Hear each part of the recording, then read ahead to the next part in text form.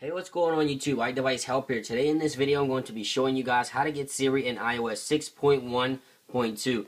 Now this iPod Touch 4th generation, it's running Siri in iOS 6.1.2. Let's go ahead and check here in general. There it is, 6.1.2.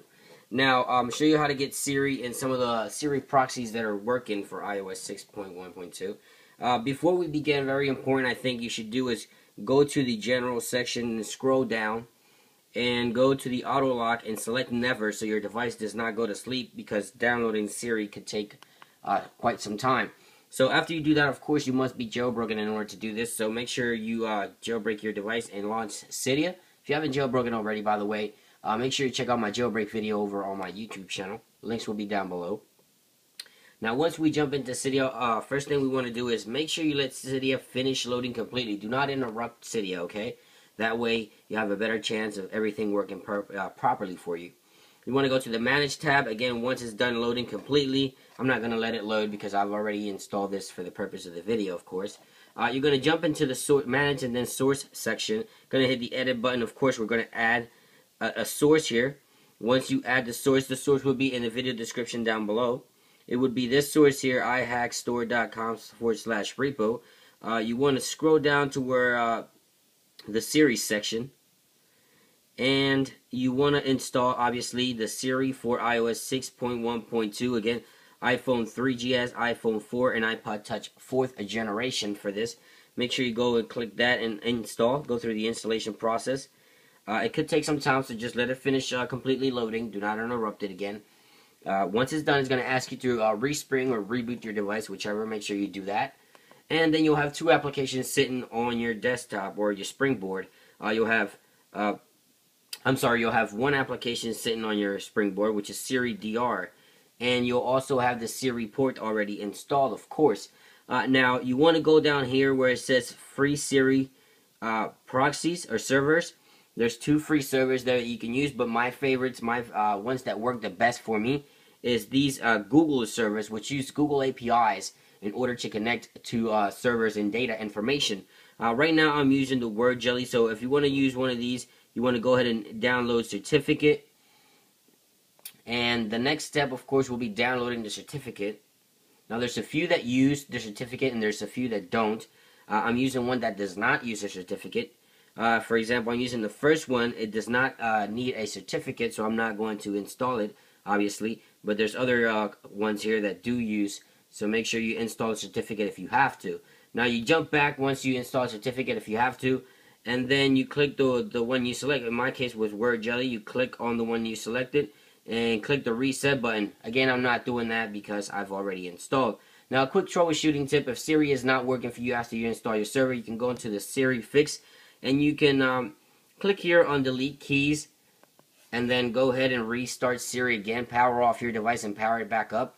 And make sure you go back to settings, scroll down, go to Siri DR, go to Siri settings, and activate Siri. Now when you activate Siri, it's going to switch itself off. That's totally fine. Just let it switch itself off. That's totally normal. Now if you're using a Google server, which was one of the ones that I showed you previously, you must have this on. So if you're using the Google server, make sure you switch that to on, scroll down, and hit the respring button.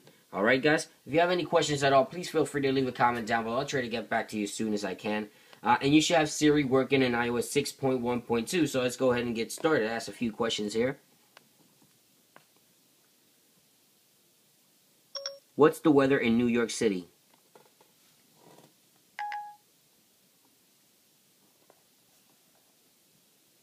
There it goes. It's not super fast.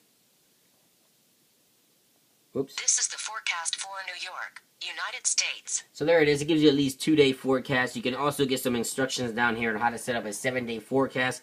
It also sets timers and things like that. Set a timer for 2 minutes. There it goes. Setting the timer. So there's the timer. It did not show the image. Let's wait for the timer. Again, it's not super fast like Siri on the iPhone 4S and iPhone 5. I have an iPhone 4S here. We can go ahead and try them side by side. See what all comes up here. So there's Your the timer. timer's already running.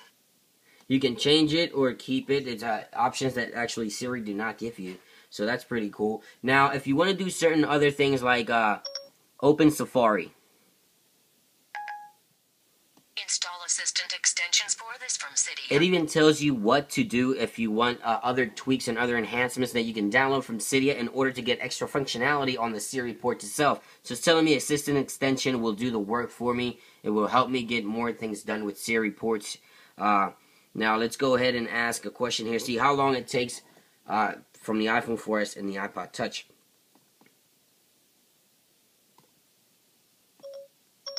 Who's the President of the United States? Now, obviously the iPhone 4S is going to be faster, better, and more accurate at it. This might answer Wow. your question. They came back with a result from Wolfram and Alpha.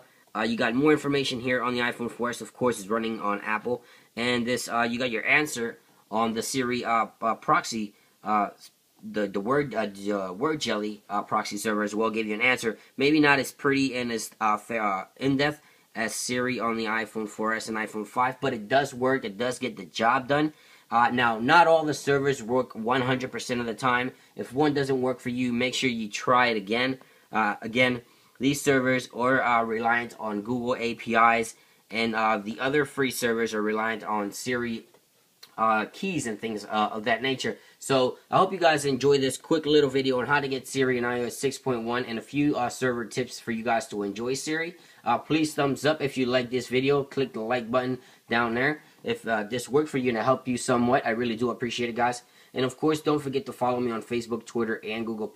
All the links will be down below, including the source to get Siri on your iOS device in iOS 6.1.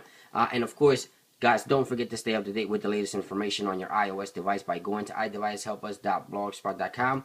It's been iDevice. I hope you guys enjoy this video, and I will catch you guys later. That's the timer. Peace.